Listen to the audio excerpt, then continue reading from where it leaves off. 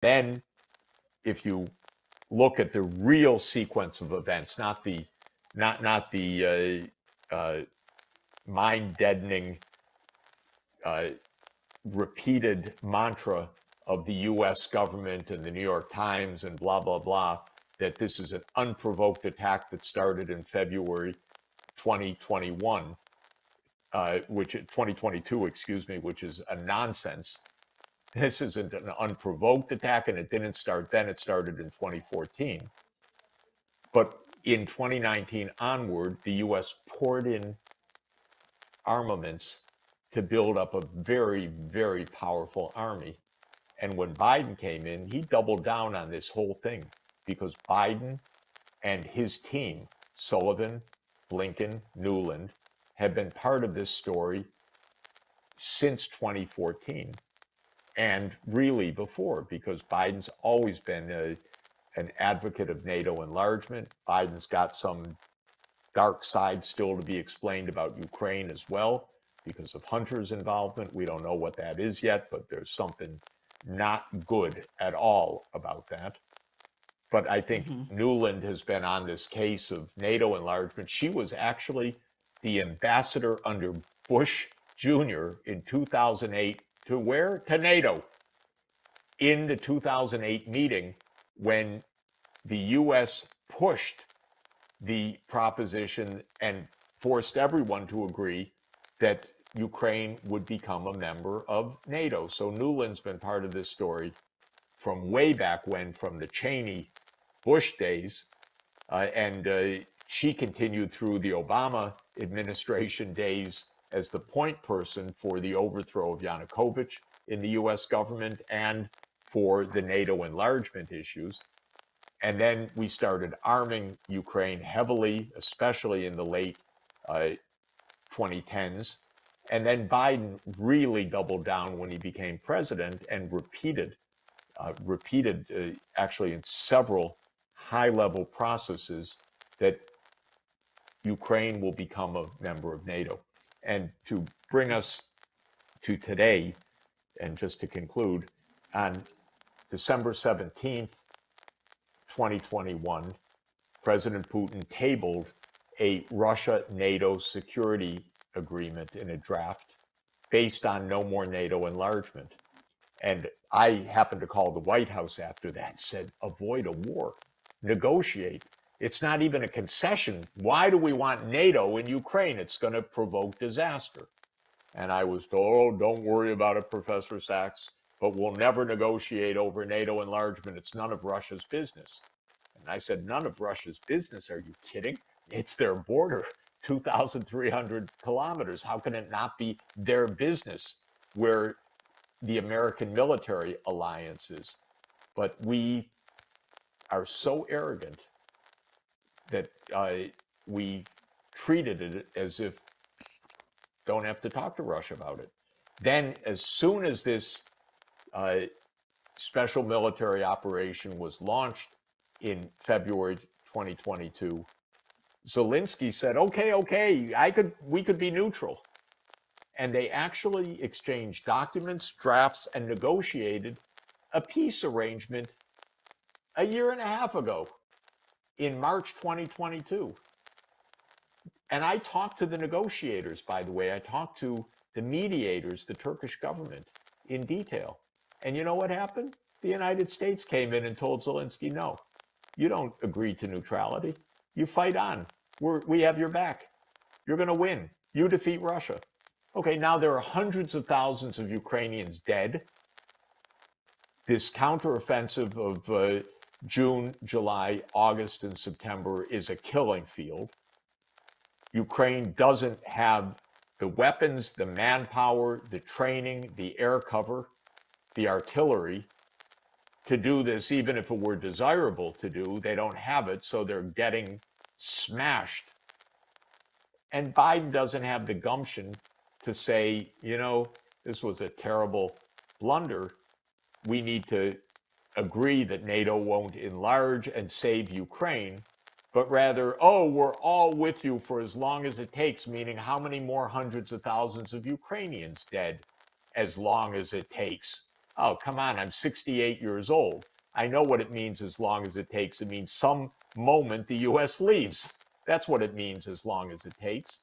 With a lot of dead in Ukraine, in a country that has been absolutely pummeled by artillery nonstop, basically, on both sides since February 2022, but with a lot of shooting and killing that took place since February 2014. This is terrible. This is destroying Ukraine. This isn't protecting Ukraine. And so this is the real story. But again, the government lies to us. We don't get to debate it. And if you say it, you know, you're a Putin propagandist, you're called. But I have written an op-ed in the last couple of days that I've put online where the Secretary General of NATO himself, someone I know quite well for a long time, Jens Stoltenberg, said when he was speaking in the European Parliament that Putin went to war to stop NATO enlargement. But we don't have to negotiate with him. Well, great favor to Ukraine.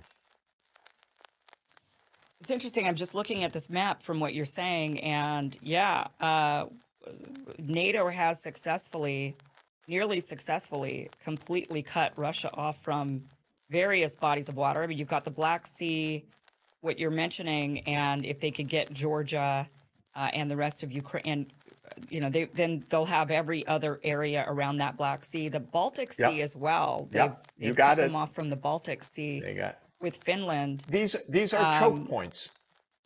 Yeah, right. Why do you think they're trying to do that? Why cut them off from the Black Sea or the Baltic Sea? I'm curious if the Caspian Sea is next. I mean, is that what you think they're going to go after that one as well? Look, I don't know if you have used to play Risk. Do you know that board game? Yeah. It was a board game of my youth. The idea was to have your piece on every part of the world map. Then you had taken over the world. Well, that's the neocon vision. They're playing Risk at the expense of vast numbers of deaths in many parts of the world. They want to have the U.S. military or subservient governments or supplicant governments or pliant governments everywhere on the map of the world. And this is pretty relentless. And it's kind of manifest destiny writ at the global scale. It used to be at the continental scale. Nothing could stop us. We take over all of North America. Native Americans notwithstanding, and so forth. This is manifest destiny at the global level. The only problem is others don't quite share this idea, and we are getting into an awful lot of wars, and they're very dangerous, very dangerous. This is a war with a nuclear superpower, and obviously a very powerful military. And Russia has 6,000 nuclear warheads, and they're gunning after China, at least a lot of politicians in Washington. I think in the last few weeks, Biden is trying to pull back a little bit, I think, from the brink, but scared always of his right flank that he'll be attacked for being soft on China and so forth. But there are a lot of hardliners on China that seem really to be preparing for war. Can you imagine anything more reckless, stupid, unnecessary, potentially Armageddon than that? I can't. So all of this is mind-boggling to me. But the basic answer to your question is no rational reason other than that they think they're playing global hegemon and they need their piece on every part of the map. Their consequences have already been very great, but in the short period of between 2 and 3 centuries, because Smith is writing in 1776, which has elapsed since these discoveries were made, it is impossible that the whole extent of their consequences can have been seen. And then what's wonderful about Smith in the Scottish Enlightenment is he points out that while this was generally a beneficial fact to unite the world, it was disastrous for the native inhabitants of the East and West Indies, he says, because he says that they were relatively weak at the time. He didn't understand that they also brought pathogens of the old world to the Americas that wiped out the population. So Smith could not have understood that, but he did understand conquest. And he said something incredibly humane at the end, which I think marks him as one of the great thinkers of modern times. He said, hereafter, perhaps, the natives of those countries may grow stronger, or those of Europe may grow weaker, and the inhabitants of all the different quarters of the world may arrive at that equality of courage and force, which by inspiring mutual fear can alone overawe the injustice of independent nations into some sort of respect for the rights of one another. But nothing seems more likely to establish this equality of force than that mutual communication of knowledge and of all sorts of improvements which an extensive commerce from all countries to all countries naturally, or rather necessarily, carries along with it. So what Smith is saying is, in the future, there's going to come an equality because trade is going to carry knowledge, technological improvement, and an equality of force. Basically, we are 250 years after Smith's writing, and that prediction has come true now. So Smith was in the middle of a 500-year period. 500 years ago, Asia in the lead and the center of gravity and in the technological lead. Europe becomes the agent of change. The steam engine, a reflection of that, not something that came out of the blue, but came out of Francis Bacon and Isaac Newton and empire. But it came out of a Glasgow workshop, the condenser on James Watt's steam engine. And there came a new European and North Atlantic-led world. But as Adam Smith said, eventually trade will rebalance, and that's the convergence that we're seeing now. So Watt's steam engine, historians are right to say that what was so fundamental about the steam engine is that it broke the organic barrier of the traditional economy, because basically almost all energy of the primary energy of the pre-James Watt economy was organic. What you could feed to human beings for their labor and what you could feed to the animals for animal traction, plus a little bit of wind and a little bit of water. But basically an organic economy, and we moved to a fossil fuel economy, and that let loose the ability to do work of an unimaginable scale. So everything changed with the fossil fuel breakthrough in the last 2.5 centuries. And of course, Europe got there first, and Britain got there first of the first. And in the geopolitics, we ended up with the British world. This is a map of a wonderful book, The Countries Never Invaded by Britain. Those are the ones in white. Britain went out and just beat the shit out of everybody. And really nasty, by the way. Nasty. In 1839, showed up in China and saying, you have to import our opium. No, we don't want your opium. You don't want our opium? We'll beat the hell out of you. That was the first Opium War. It was followed by the second Opium War. No scruples at all. Sorry to say. So that's power. That's the power of one-sided industrialization. And it conquered much of the world.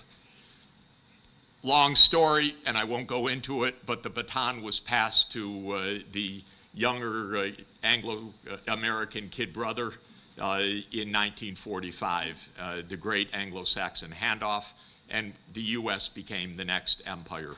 And the idea was that we would dot the world with 800 military bases around the world, and Henry Luce made the sweetest love song to American leaders, telling them this is the American century.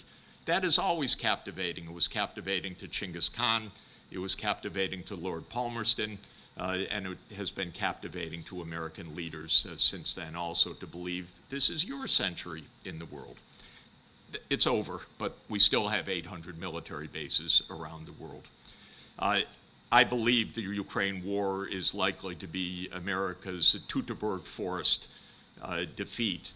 Teutoburg Forest was the loss by Augustus Octavian in AD 9, when the Roman Empire tried to cross the Rhine to the east to take over Germania and was defeated.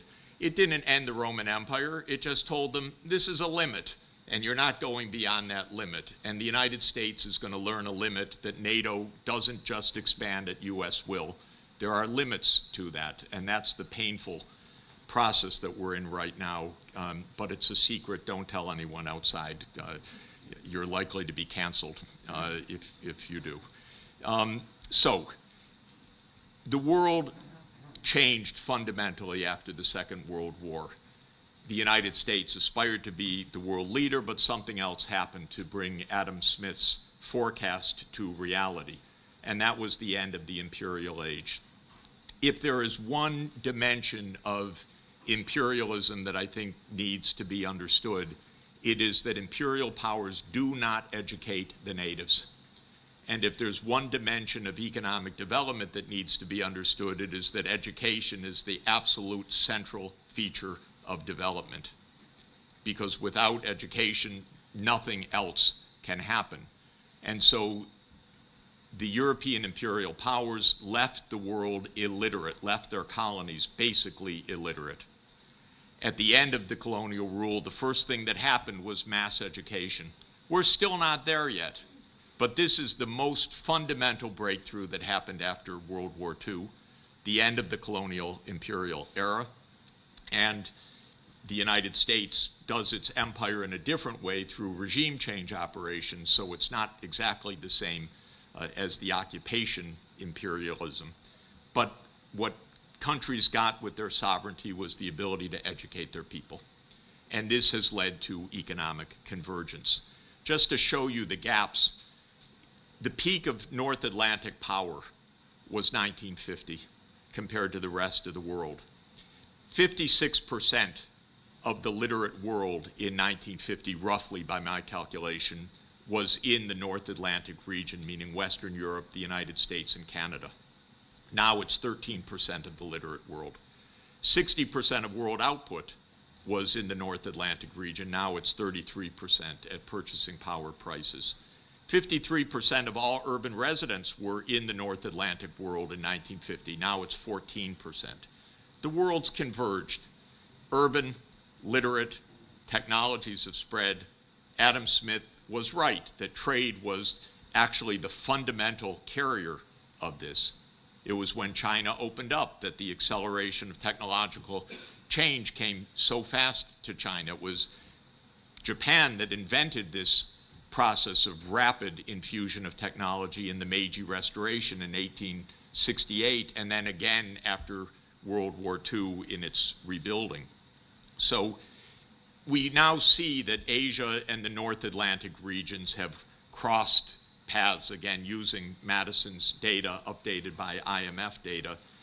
The North Atlantic was the dominant power until this gap started to close in 1950. And by around 2010, Asia is now larger than the North Atlantic region. This is the real change of the world. We know that the BRICS, even before the recent expansion to 6 more countries, were already larger than the G7. That's a transformed world.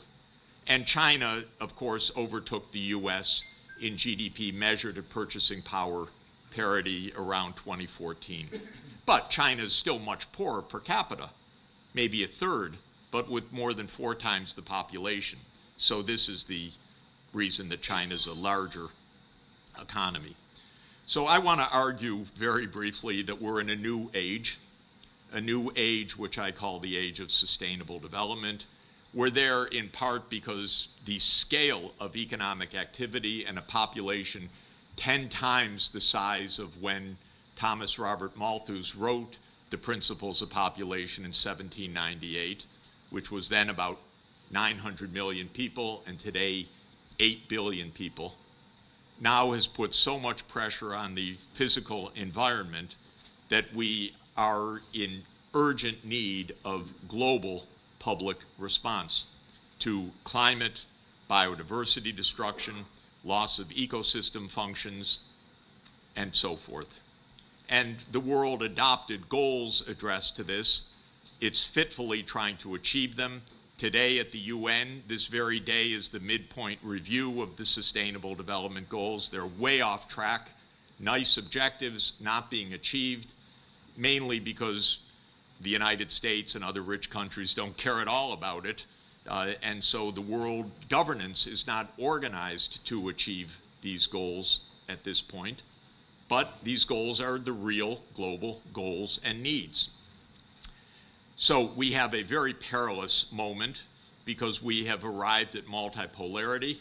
And as Adam Smith talked about, that balance of awe and equality of force to create justice, that's a delicate, difficult transformation. And just to say, there are several different theories of what's going on right now.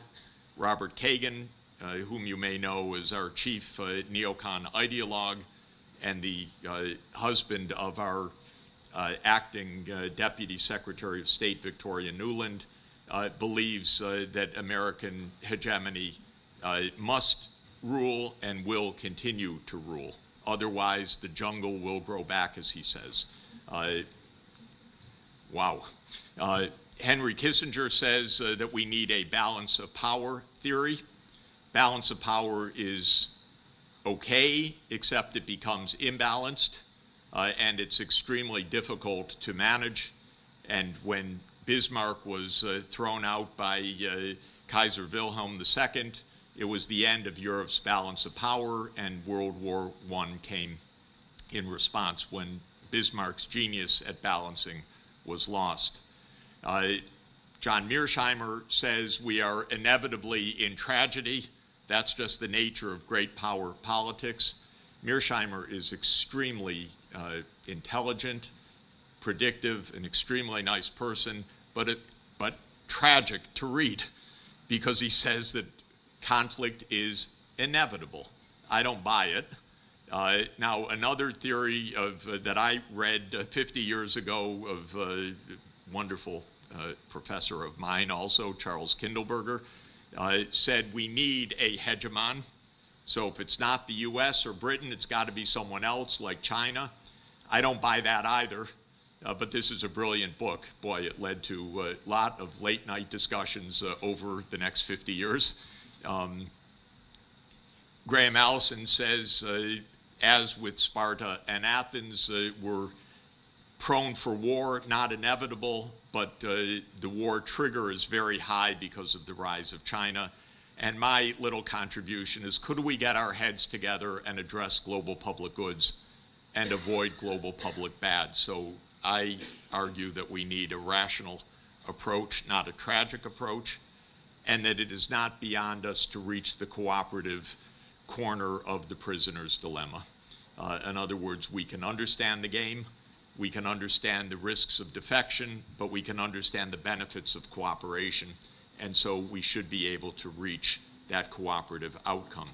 So I would argue that we need a new geopolitics and a new ethics of sustainable development. I often refer to President Kennedy's inaugural address when he said, "The world is very different now, for man holds in his mortal hands the power to abolish all forms of human poverty and all forms of human life." So what hangs in the balance is something extraordinary. We could achieve SDG 1, end poverty, or we could blow up the world. And what is absolutely incredible is how this is in the hands of a very few people. That's what's incredible. And by the way, my takeaway from Oppenheimer was what a bunch of geniuses that invented the bomb and what a bunch of dolts who use it or decide about using it. This is our paradox. It took the greatest geniuses of the age to understand nuclear fission and how this could be created, and then it fell into the hands of the everyday person who might not have the imagination to keep us away from global disaster. That's technology, by the way. Technology is often created by geniuses and used by all of us. That is the real issue that Plato was wondering about already in the Republic 2,350 years ago. How do you make the rulers know what to do. He said you have to raise them from birth for that purpose. So there are crucial public goods at regional and global scale. This is something new. Regional scale, like the European Union or ASEAN or African Union, this is something new, how important this scale is. And global scale is almost unprecedented in human history. We had global trade, we had interconnectedness, but global public goods, not so much. Now we are with the center of global public goods, but institutions in the hands of nation states. Why? Weird. So I believe we need new kinds of global governance and ethics, and I think the Universal Declaration of Human Rights is a good place to start. We're in the 75th anniversary this year, and I believe that we can even find a common wisdom, which I call the ABCs of ancient wisdom, Aristotle, Buddha, and Confucius. They all, by the way, were virtue ethicists. They basically said, cultivate your soul as decent people. It said it in somewhat different ways, but they said it's virtue that gives us the capacity to reach the cooperative solution, whether it's civic virtue, friendship virtue, or the other virtues of sociality. And Aristotle said it's possible because we are zoon politikon. We are political animals. We can be sociable. And so I think finding this commonality of East and West is crucial now, because there actually is a strong commonality of the underlying cultures. This was already pointed out in the observations of the axial age, that these philosophies arose roughly the same time and with roughly the same philosophical underpinnings. And I'll just end with President Kennedy's remarks 60 years ago. We're at the 60th anniversary of Kennedy's remarkable initiative to make peace at the height of the Cold War and to negotiate the Partial Nuclear Test Ban Treaty, which was ratified just these days 60 years ago. Kennedy may well have been killed for it because rogue elements of the US government hated him for his peace initiatives, and I believe that this is probably what did him in. But he made wonderful observations about peace, and I'll just end with his most beautiful words. So let us not be blind to our differences, but let us also direct attention to our common interests and to the means by which those differences can be resolved. And if we cannot end now our differences, at least we can help make the world safe for diversity. For in the final analysis, our most basic common link is that we all inhabit this small planet, we all breathe the same air, we all cherish our children's future, and we are all mortal. Thank you very much. I think it really strengthens the business of carbon peaking by 2030 and carbon neutralization by 2050. But I feel like the United States haven't done enough of, promoting this ideology of, carbon neutrality. So how, as citizens ourselves, can, push for those changes? It's interesting. In the United States, most people know that climate change is a very serious crisis, and we just had the devastating fires in Hawaii to show how tragic this climate change is. We're in the hottest period in not only recorded history, but in human history for the last 125,000 years. The month of July was probably the single hottest month ever that humanity has experienced. Certainly that's true during the period of recorded temperatures. So we should be doing much more. And the American people know this. And certain things are happening, of course. There's investment in green energy in a lot of places. There's investment in the conversion of the auto industry to electric vehicles, which is part of the solution. But at the national level, there was a piece of legislation, the Inflation Reduction Act, which was a very strange name, for legislation which is mainly centered on the energy transformation, and it gives tax breaks for green energy. But what it doesn't do is make a national plan. There is no national plan. It doesn't make a national plan because in American politics, the power of the fossil fuel lobby, big oil and big coal, is so strong that politicians don't tell the truth to their own constituents, and they act on behalf of their lobbies who pay for their campaigns rather than on behalf of the American people. In the United States Senate, in the Senate Energy and Natural Resources Committee, the chairman, Senator Joe Manchin of West Virginia, is notorious for being the front for the big oil lobby. And he himself has family wealth tied up in 2 coal companies. So I regard that as corruption, but in the American system, it's legal corruption, or seems to be legal, but it's corruption nonetheless. If you're told that in a country that hasn't taken a clear plan for decarbonization has senior officials who own coal companies, you'd say, well, of course, that's just political corruption. But unfortunately, that's how the United States works. So the American people are saying more and more, we're disgusted with the political system. It's all about money. It's all about the reelection of these corrupt politicians. And I think that the more we clarify how broken this is, the farther we're going to get. But of course, at substantive levels, we need a plan of action to decarbonize by 2050 that is not only at the state level, because many states have such plans taking shape, but at the federal level.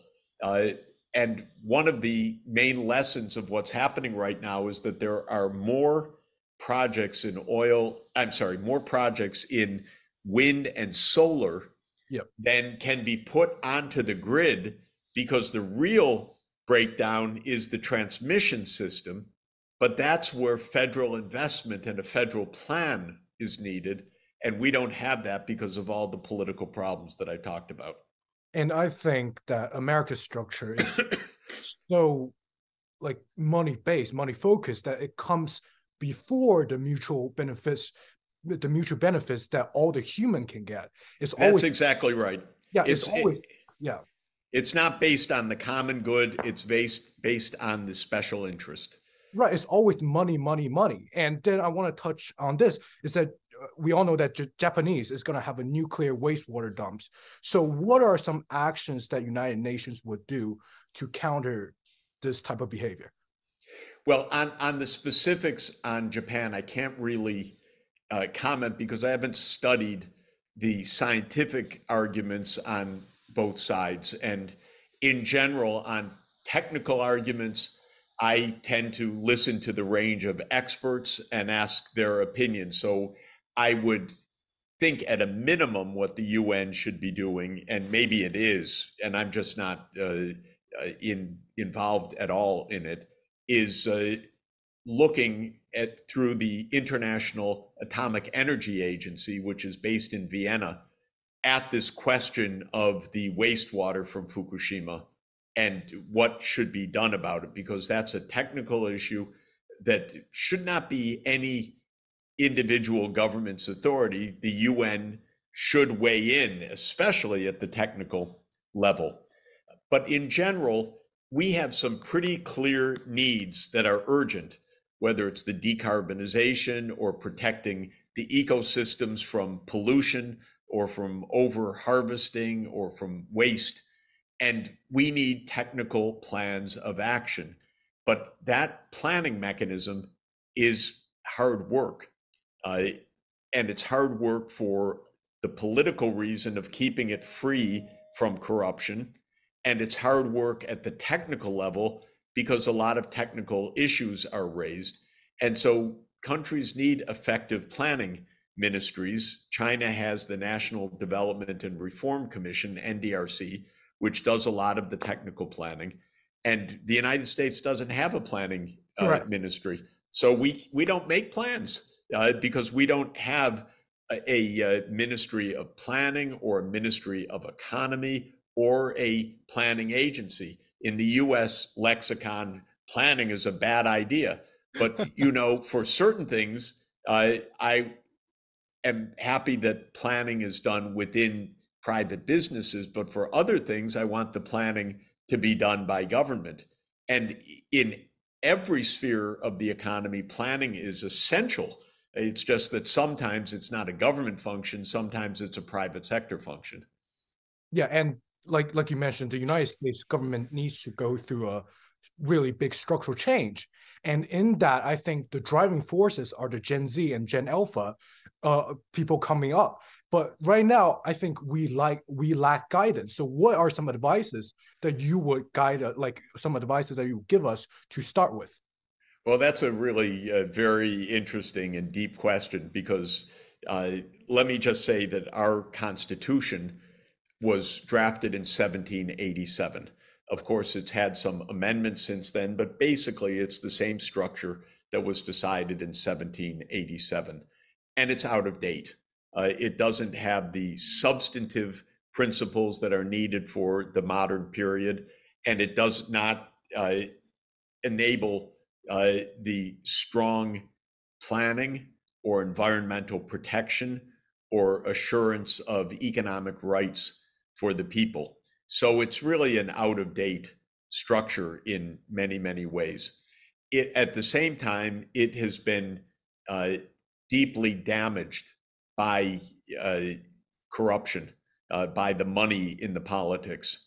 So I would make many changes, but I think the idea should be that sustainable development, that means an economy that works for the common good and that protects the environment and that provides the public services that anyone needs, whether it's health or education, that these are part of the citizens' rights and responsibilities, and that the government has the effective means to carry that out without the corruption of private money in politics is central. And I think, as you say, today's young people are going to really need to fix the U.S. system because otherwise it's just going to continue to be in decline. And yeah, I think currently another problem with the U.S. is that it's basically Red Scare Volume 2. Like the counter propaganda against China is like, oh, China is bad to all the young people. So that creates a really unhealthy into their mindset about a prejudice about China and unwilling to learn about these different type of political systems that might have some policies that could be used in the United States. So, excellent point. Basically, there are a lot of lies about a lot of things in politics in the United States. Because if you have a system that's based on special interests, the special interests try to hide. They want their benefits without saying, you see, I run the government. So we have a set of falsehoods that keep clarity at a distance, actually. And so it takes some effort. But as you say, the anti-China propaganda is really heavy and very intense right now by people who know nothing about China or its history or its economic successes in the last 40 years or the hard work of the people. Right. And how do we counter those misinformation? I think we have first any lies need to be called out. So I try to do that on a daily basis and through articles and books and speeches. But I think it's also important that young people make direct contacts and use the digital connections across schools. So University of Michigan and Tsinghua University working together, discussing and so forth, somehow making such projects both economic, cultural, business, technological, I think would be a big help. But our government is really aiming to, as you say, scare people rather than to really educate them. Yeah, and the penultimate question is, where do you see the economy, the world economy, in sustainable development ways to achieve in 5 to 10 years? The good sign is that we have so much new good technology, 5G, low-cost renewable energy, robotics, many new approaches to problem solving. We really could make the energy transformation to safe energy at low cost. And this is the most important point. Use our knowledge and deploy it at scale. But the challenge is conflict, division, vested interests, greed that impedes us from using these solutions at scale. So it's not even possible to predict the future with any insight, because we could have a good future with big solutions, or we could have a very broken, divided, dangerous future, and we have to fight for the good one. And that's why this is more of a question of effort than prediction. Yeah. So last of all, so what is one message that you will want to share with all the young viewers that are aspiring to be, great economists and entrepreneurs? Well, go be the best you can, but serve the common good as you do it. Don't lose sight of the fact that we are in an interconnected world. We need global problem solving. We need friendships across nations. All this talk of war and conflict and division is extremely dangerous and completely unnecessary. And so go be champions of sustainable development, use new technologies, be great entrepreneurs, but always do it in a peaceful and cooperative mindset, not doing it because we have to beat the other side, but because it's good for the world. Put one and one together to say, well, if Russia's in control of the plant, maybe they're not shelling their own plant. Maybe it's Ukraine shelling the plant. Well, I can tell you, I speak to a lot of people.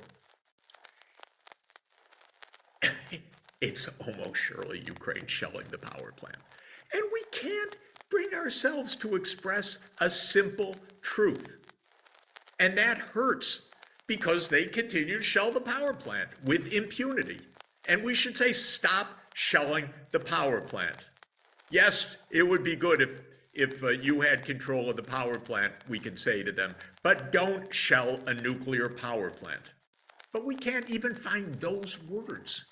That's the problem, because we're kind of faking the whole thing as if this isn't a US-Russia thing. Then we say, okay, do it, go, defeat Putin, that's great, that's what we want. Defeat the guy with 1,600 active nuclear warheads and several thousand more in reserve. Go ahead, go do it. As if this isn't our Armageddon that we're heading to. And that's really been a massive failure of this administration till now. One thing I've learned I'm 67 years old. I've been through a lot of US wars. Vietnam, Laos, Cambodia, Nicaragua, Iraq, Syria, Afghanistan, Libya, Yemen, and more. It's the job of the President of the United States to put on the brakes, because this country is a war machine at the top. We don't see it. We don't know it exactly. Eisenhower told us about it with the military-industrial complex. This country is a war machine. The main job of the President of the United States is to stop the war machine from making wars. And we are now in an escalation heading towards Armageddon, according to the President. That's not a spectator sport. That's his job, to keep us away from Armageddon. And Professor Sachs, you said this is a war between the US and Russia. We've heard threat after threat, or call after call for an end to the Nord Stream 2 pipeline from Assistant Secretary of State Victoria Nuland to Joe Biden himself. Senator Ron Johnson, in questioning Nuland, appeared to actually call for the sabotage of the pipeline. But I'm literally talking about rolling back the pipeline. You can loosely define that, but I mean taking action that will prevent it from ever becoming operational. So who do you think is responsible for the worst act of industrial sabotage in recent memory and maybe in long memory? And what would their motive be, considering that the German economy was on the hook here? You know, I've said I wasn't there, but my guess is, just like I think Ukraine is shelling the Zaporozhye nuclear power plant, I think the United States blew up Nord Stream. And they told us, Biden said it in February, said if Putin invades, Nord Stream is over. And then a reporter said, well, what do you mean, Mr. President? How are you going to do that? He said, we have our ways. We have our ways. We will bring an end to it. How will you do that exactly, since the project and control of the project is within Germany's control? We will, I promise you, we'll be able to do it. Come on. Who controls the airspace? Who monitors the airspace? Who has the means to do this? Who said we're going to do it? Who said afterwards, this is a tremendous opportunity, this new situation, a tremendous opportunity to permanently wean Europe from Russian gas? That would be Secretary of State Blinken. Who said, thank you, USA, tweeting a picture of the burst pipeline? That would be Radek Sikorski, former foreign minister of Poland. And by the way, I've been in touch with reporters in papers that say we don't know, or even worse, who say Russia did this. And then I talk to very senior reporters, and they say, Jeff, of course it's the U.S. What do you think? But it doesn't get into our news. My guess is that we're going to hear from Europe's investigators in a week or so. Very hard. We don't know. Trail went cold. Very hard to tell. We'll keep looking, but we don't know. But terrible blow, terrible blow. That would be consistent with the U.S. doing it. And the fact that things went a bit quiet after this, rather than parliamentarians throughout Europe demanding our core infrastructure was blown up, tells me that they're told, keep it quiet, keep it quiet. We don't really want to know exactly what happened. So I can't prove this, but it sure does, to my mind, put all the suspicion on the U.S. side. Warnings, motive, capability, subsequent behavior, strange statements. To my mind, it adds up. I don't think Russia would blow up its core infrastructure. That doesn't make sense. And anyone else that did it would, with Poland or Denmark or anyone else, that would be NATO, that would be with the US. President Joe Biden has said, Professor Sachs, that there will be an investigation into what he has deemed an act of deliberate sabotage. He said he'll send divers down, which is interesting because he knows that divers can reach it. But do you think that this investigation will be a whitewash like the kind we saw the Organization for the Prohibition of Chemical Weapons carry out, where inspectors were actually censored and even attacked by OPCW leadership around the Duma Syria chemical weapon attack allegations in April 2018? And what do you make specifically of that allegation? My colleague here, Aaron Mate, has done as much to expose the cover-up as anyone, so it's a real issue of interest here. Well, on this, the pipeline, the U.S. can't be the one investigating if the U.S. is the most likely culprit. I mean, they can, but we're not going to find any credibility in what comes out of this. So I think the idea of an independent and transparent investigation would be great, but I'm not holding my breath. So the U.S. may say something. Again, I'm 67 years old. Took me a long time to grow up to know that almost everything we hear is not true. We are a security state. We have a secret state, which runs most of our foreign and military policy, of course, and we don't hear the real thing. So I'm not putting too much stock in what the U.S. comes up with. I'm a little more curious about what the Europeans say. It's their infrastructure, after all. It's their economy. It's their gas pipeline. And you would think that they might be interested in actually knowing. But what's also true is that if they do find out or they do know, which I presume they do, they're not speaking also because, you know, the U.S. they think is their security umbrella. I think the U.S. is the great provocation that threatens Europe just about as much as anything right now. So I don't know if we'll ever find out the truth, but frankly, there are so many issues that we never find out the truth about because we never really look. And when you have a state based on secrecy and impunity and, like in Love Story, never having to say you're sorry, the CIA doesn't say, oh, we made a mistake, so sorry, let's have a careful review of what we've done. We're not going to find out about Syria. We're not going to find out about this, not from the U.S. at least. On Syria and the chemical weapons, I listen to you guys. I'm not enough of an expert or inside to know, but what I do know as a very basic point, the U.S., of course, really instigated the war in Syria in 2011. It was the plan, like 100 times before, to overthrow Assad. President Obama signed a presidential finding to task the CIA to work with Saudi Arabia and others to overthrow Assad. This was Operation Timber Sycamore. What is amazing to me about the whole thing is that there's almost not been any coverage, review, explanation of this. We heard only this is a civil war. That's what we heard again and again. And then we hear even more extraordinarily, Putin intervened in Syria. Look what the Russians have done. Putin intervened years after the US took action to overthrow Russia's ally. But we can't get this story told. I think the New York Times covered Operation Sycamore one day, if I remember, something around 2016. Nothing beforehand, nothing after.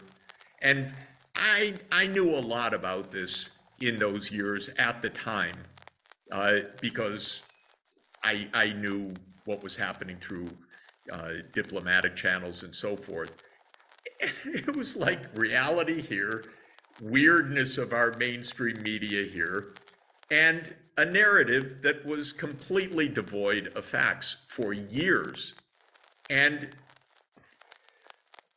newspapers that are, of course, absolutely counter-informative. Quick question on Ukraine before we move on to other topics. What do you think guides the U.S. officials who are overseeing the current policy? I mean, we had someone like Lindsey Graham recently say that as long as the U.S. arms Ukraine, they will fight to the last person.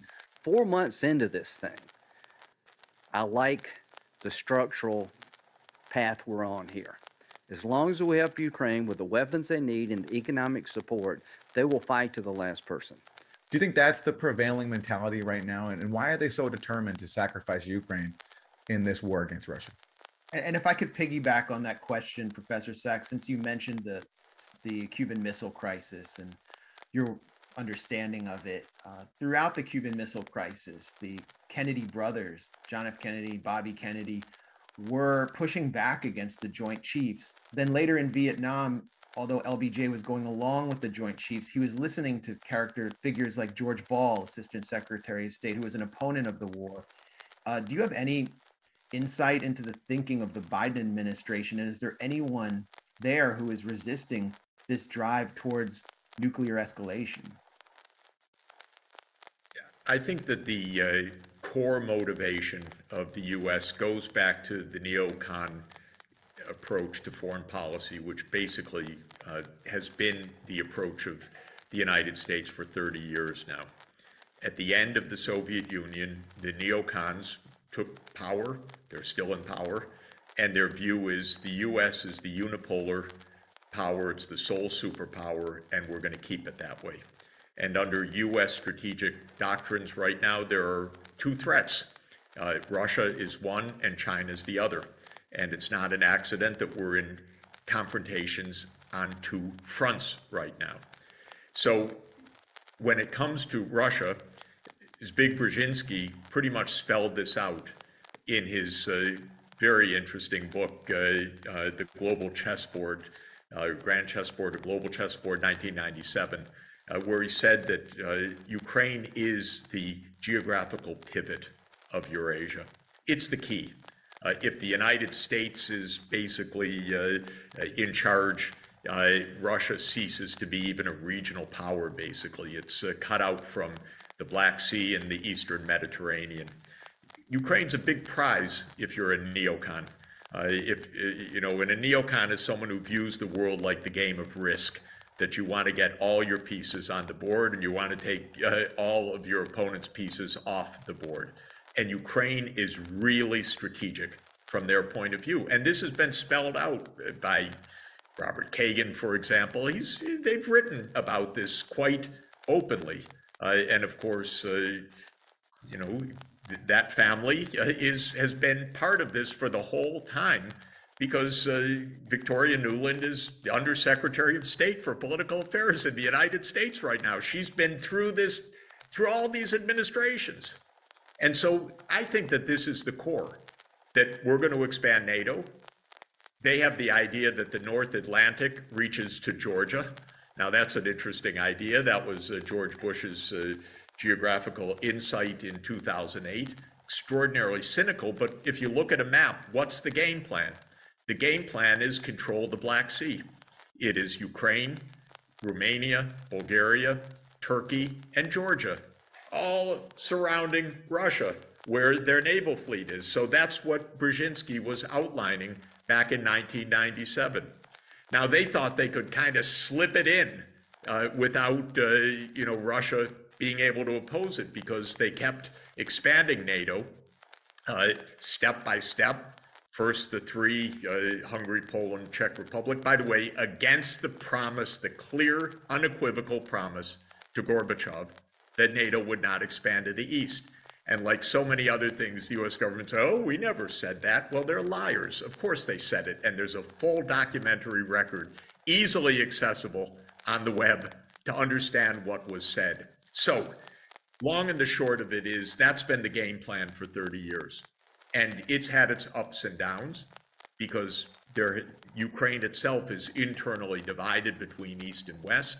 And so the presidents have gone back and forth, pro-Russia, anti-Russia.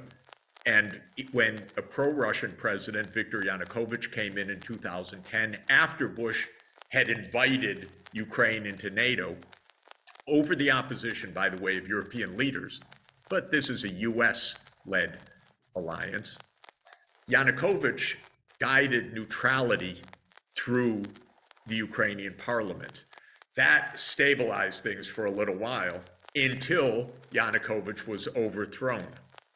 Overthrown by whom? Well, according to the US narrative, oh, the masses on the streets. According to what I saw with my own eyes, we stirred a lot of the pot and paid for a lot of that overthrow. I don't know how much. Everything's a lie. Everything's hidden. But the Russians say that was a coup that the US led. I can't tell you exactly the US role, but we heard Victoria Nuland on the tape describing the formation of the new government, and other choice words for our European allies. And I know with my own eyes, by the way, about US involvement in that. Not my involvement. I saw it. I was, oh my God, that's pretty weird what's going down. And this is Russia's point, which is, okay, you broke it again. Now, because as soon as Yanukovych went down, the new government said, we want NATO. And then the US started pouring in the weapons, billions of dollars, during the Trump years. Then Biden came and I thought, my God, maybe we'll get some sanity. Of course, he doubled down 3 times in 2021. At the highest levels, we said Ukraine will be a member of NATO in the NATO annual meeting, in a State Department strategic document with Ukraine, and in a Defense Department strategic document. So we doubled down. That's when I called the White House at the end of the year, please take the off-ramp. But they don't want to take the off-ramp. Now we're close to Armageddon, we're told. There is an off-ramp. We better take the off-ramp. We better start talking rather than just escalating. Then John Mearsheimer's right. It's all a tragedy because not everybody can be dominant. And if that's your view, I suggest you go first to a psychologist, psychiatrist, or a good counselor, or a good friend who could help calm you down and tell you about the good things in life, but not the importance of being dominant, because that really does create a problem if that were generalized. You could think about it in a Kantian way. That does not work as a categorical imperative if everybody is aiming for dominance. So, but in this essay of Blackwell, our grand strategy is to be dominant. And so he writes very clearly, China's rise is no longer in America's interest. That's pretty weird. Now, we should understand a couple of basic things. China is roughly the same size as the US economy right now in aggregate. Depends how you measure things. There are always 2 ways to measure things.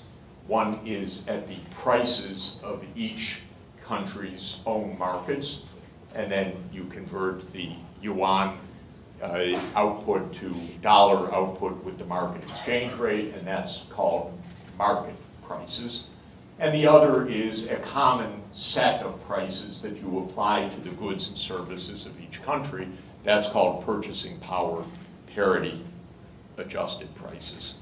And by the market prices, China's economy in the aggregate is something like 3/4 of the size of the US in dollar terms. China's 4 times larger. So that would mean 3/4 times 1/4, or 3/16 the size, or roughly in per capita terms, 20% of the US economy. In total size, 3/4. If you look at it at international prices or purchasing power adjusted prices, China's a bigger economy.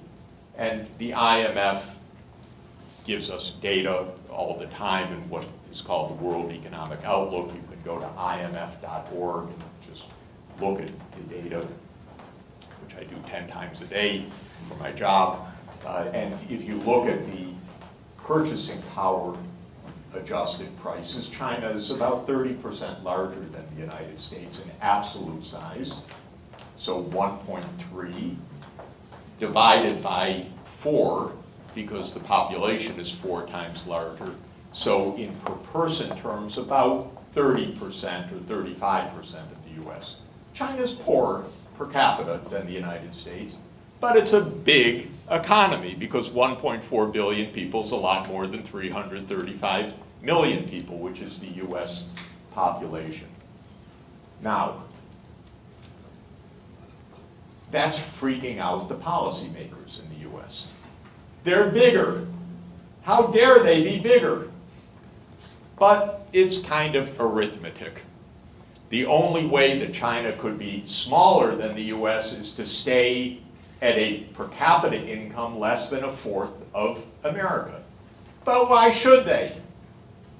Because China's filled with clever people, with good entrepreneurs, with technology. Technology flows in this world. It always has, and it will continue to. And China now is absolutely in the front ranks of scientific breakthroughs and of technological innovation, arguably ahead in many, many sectors, comparable in many and behind in some, but a superpower in science and technology, and with superb universities and all of the things that make for a high-income country. And why not? China was the world leader for 1,000 years at least.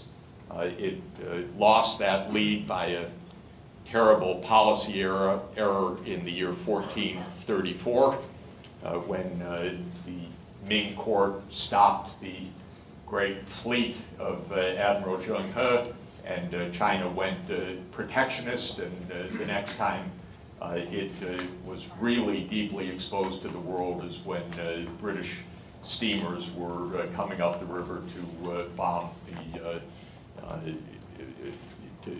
the Qing imperial properties in the First Opium War. So China is going to be successful, and it's not going to stay at less than a quarter of U.S. per capita income. It's going to continue to grow. And incidentally, you read these days op-eds, oh, China's miracle's over, China's finished, the Chinese economy is collapsing. This is so ignorant, I can't even tell you. China, by the way, will have business cycles like the United States does. It will have financial booms and busts. Nobody has figured out how to avoid financial crises in the last 300 years of market economy. So China, no doubt, has too much debt in some cities and in some real estate enterprises, no doubt. But China's going to continue to grow, and it's going to continue to narrow the gap with the United States in per capita terms. It's going to be bigger than the United States in absolute terms. It already is by one good measure, and it will be by the other good measure without doubt, unless there's global calamity of some sort, which I'm putting aside for the moment. And so the whole idea of American grand strategy is really messed up. And that is one large part of our problem right now. What Blackwell and Tellis recommended in this essay in 2015 or 2016, and when you read something on the Council on Foreign Relations, usually what's written is already policy, so it's letting the public know what the thinking in Washington is. It's not really even a trial balloon. It's already what's established. Blackwell says that China's rise is no longer in America's interest, and then there's a list of things that should be done. We should use trade policy to stop China's export growth. We should restrict the flow of technology to China. We should bolster our military alliances along the Pacific Rim countries. We should form trade groups in Asia that don't include China. One of the weirdest ideas imaginable, by the way. If they would ever look at a map, they would see that this is not really the most sensible idea in the world. But grown-ups in Washington, they're physically grown-ups. They actually did this. This was the whole idea of the TPP. Stupider, I can't imagine. But we have grown-ups that say, let's have a trade agreement in Asia where China's the lead trade partner of every one of the countries, and clever us, we won't include China. Okay, this is what passes for public policy. So Blackwell listed all the things that we should do, and we're doing all of them. First, in the instability of the Trump period, where there's a lot of noise to signal, so you never knew day to day what was really going on, nor did anyone else, including the president. But he started this process of unilateral trade measures and barking at China and generally trying to raise tensions. And then Biden came in, and I thought there would be some more grown-up behavior as I said, and actually it got worse because it became more systematic, more systematically wrong. So what Biden did is just going through the list that Blackwell set out in 2016 or 2015, which is all the measures one takes of containment. And this is, one should understand, this is the third round of American policy in this regard. It was invented for the Soviet Union, and it was deployed in the 1950s vis-a-vis the Soviet Union. And then, interestingly, it was deployed in a lighter way against Japan at the end of the 1980s and early 1990s, because Japan became so successful that even though Japan was our ally and has no army and everything else, Japan basically became an enemy in economic terms, and the United States landed very heavily on Japan and said, you can't export anymore to us, and you have to agree to that, you have to overvalue your currency by 50%, and you have to do all sorts of things because we're not going to let you continue to have the success. And we stopped Japanese growth. So this is the third try of this. But China's not Japan. Japan is 125 million people, and China's 1.4 billion people, and Japan is under the US security umbrella, and China is an independent superpower, and it's not going to sit still the way that Japan did in the early 1990s. China's going to figure out its way around all of this. But that was a big part of what we're seeing right now. So in a deep sense, Mearsheimer was right. China did nothing special to provoke any of this other than achieving rapid economic growth and economic progress. I see nothing extraordinary, of course. Every claim of China's success is they stole it from us, they cheated. This is both fantasy and prejudice mixed together with the fact that everybody steals a bit from everybody else, so there was nothing special about what China did.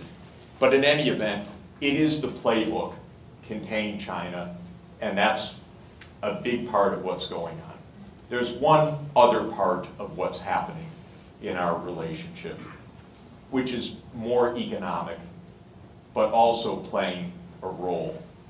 And that is that when China achieved its economic success, heavily based on export-led growth, and heavily based on export-led growth to the US market, just as Adam Smith said, this made the US richer, it made China richer, it was a win-win proposition, the strong interrelations of China and the United States. But what you learn from trade history and trade theory, both, is that a win-win proposition at the aggregate level, that the US became a richer economy because China was becoming a richer economy, also went alongside inequalities within the United States, some of which arose from trade itself. So in international trade, there are losers as well as winners. The most basic theorem of international trade, going back to Smith and David Ricardo and Paul Samuelson in the 20th century, is that the winners win more than the losers lose, so that the overall size of the economy grows. And for everybody to win from trade, the winners should compensate the losers. So the idea is a growing economy, which the US has had, should be enough for everybody to rise in that economy. But instead, there are pockets in our, not just pockets in our society, significant parts of our society that are not rising, they're falling. So the US has become very rich, and the rich part of the United States has become really rich. And there are two parts of our society that are hurting. One is specifically places that are in the import competition with China, and that is the Midwest to an important extent. And those happen to be swing states in presidential elections. So Wisconsin, Minnesota, Ohio, my home state of Michigan, Indiana, Pennsylvania, and so forth. A lot of places there were hit by very high quality, low cost Chinese manufactured exports. And the second part of our society that's been hit in general is people with educational attainment of high school or less, because our society's absolutely diverged between university education and high school education on every dimension of well-being, including life expectancy, including health, including income levels, and so on. Now, in international trade theory and practice, the winners should help the losers. But we're a kind of nasty society. I think I would like to make that clear. Our political system was invented in the British mode of John Locke. John Locke, the philosopher at the end of the 17th century. And John Locke's idea was that you own your own labor and nobody should take it away from you. And that is pretty deeply embedded in the American psyche, which is, that's mine, thank you. And I don't want to be taxed. And we are a low-tax society that complains endlessly about taxes. That's the American tradition. In fact, there would be no United States of America other than for a tax revolt. The British wanted to put a little bit of tax on the Americans to help pay for the post-1763 costs after the 7 Years' War, and the colonists said, hell no, we don't have to pay any taxes, and no taxes without representation, and by the way, no taxes with representation is the American way as well, because our Congress is bought off by rich people who tell them, don't you dare ever charge us more taxes. That's how the American political system works. So, simply, the winners don't like to compensate the losers in the United States. In fact, they like to say, you're losers.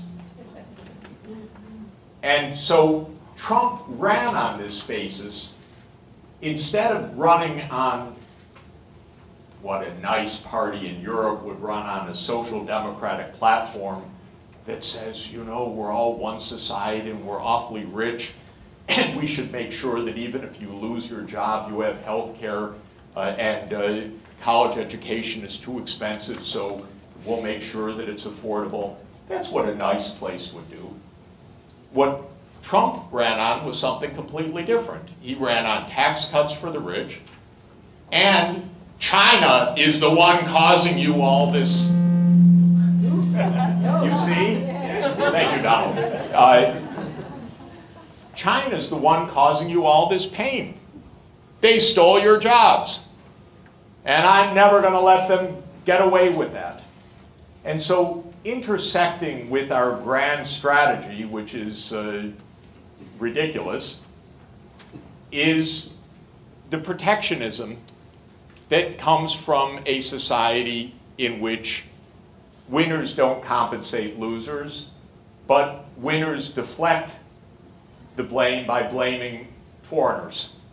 And Trump's whole campaign was, you can blame everyone else except rich people. Rich people we give tax cuts to, but blame the people coming up from the border from Mexico, or blame the Chinese, or blame the foreigners. That plays well. It makes a nasty society even nastier and more disorganized and disoriented, and he did a very good job of that. And the Democrats, what used to be my party before I decisively left it, I have no home politically.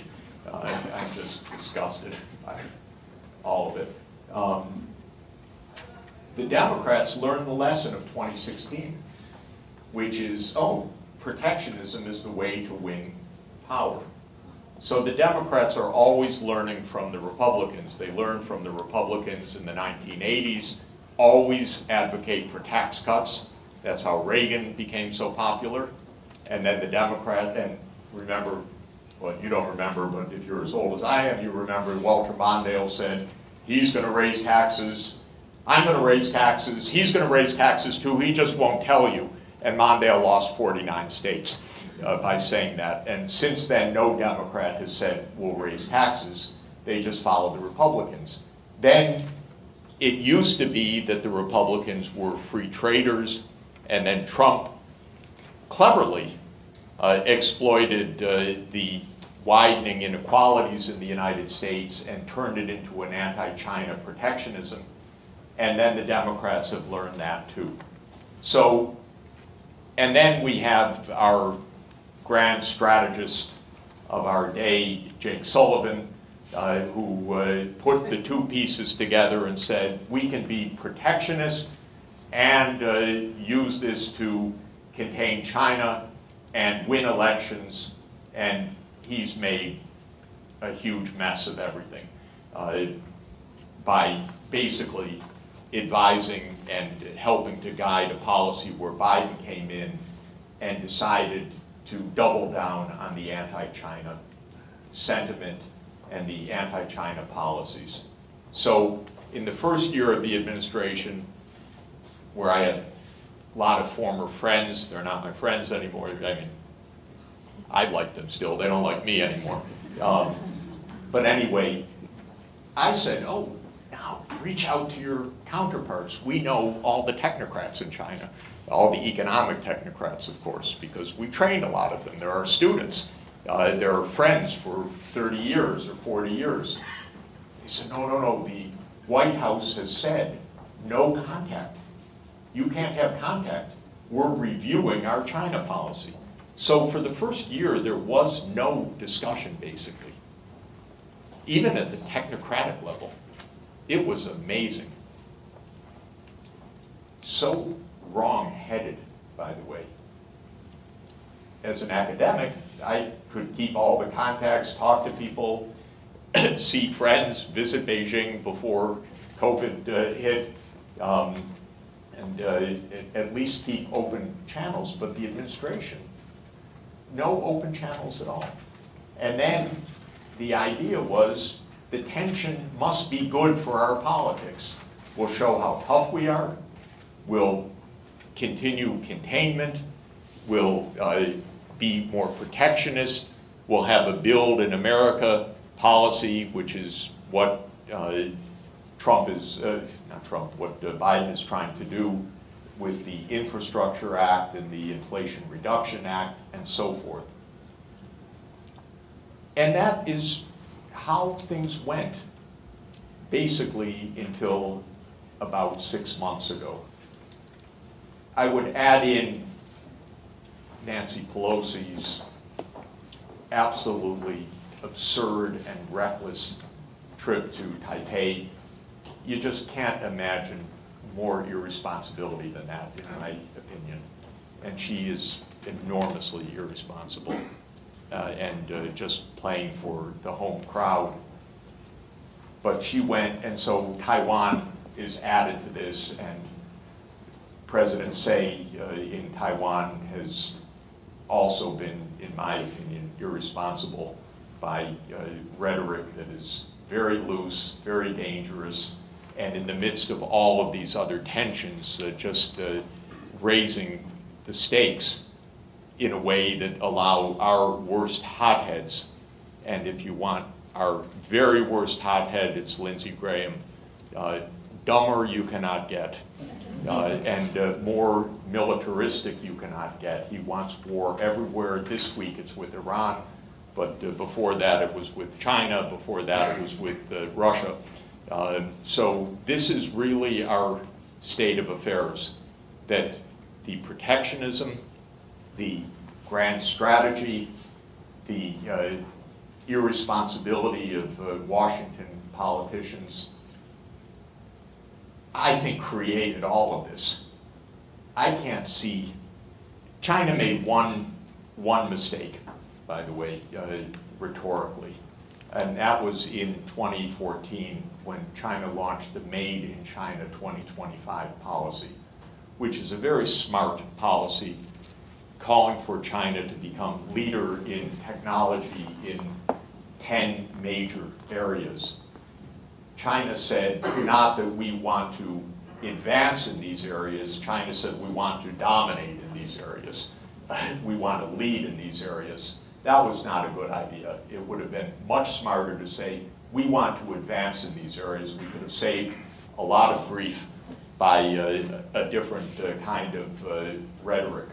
So this is my basic interpretation of where we are right now. I said that it came to about 6 months ago when things were really boiling. I mean, very dangerous.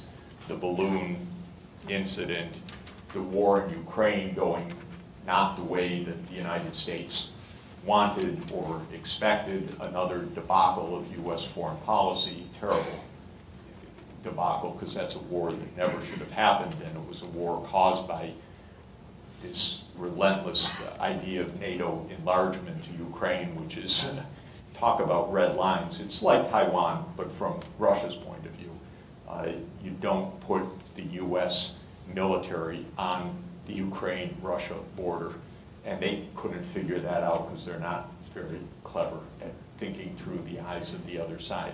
So 6 months ago, things were really getting out of hand, and here we are. I think they decided about 6 months ago, this is not good. We need to start dialing back. And so that's why several of our cabinet secretaries went to China, why the rhetoric was toned down. Still, they can't quite calibrate this because even when, say, Janet Yellen went, and she was saying we want good relations, Biden was at the same time signing another unilateral executive order to tighten the restrictions on technology exports to China. So we can't so far sustain quiet and calm. But I think the intention right now is with an overloaded U.S. foreign policy, a failing war in Ukraine, a disaster in the Middle East, a president that's very unpopular, running against a probable convicted felon. It's a great scene. They want not so much tension in the next 12 months, and I think that that is the goal right now. And since there's no deep reason for this conflict, other than the ones that I've described, it would not be hard to dial back the tensions. It's not as if we are at dire loggerheads over anything real.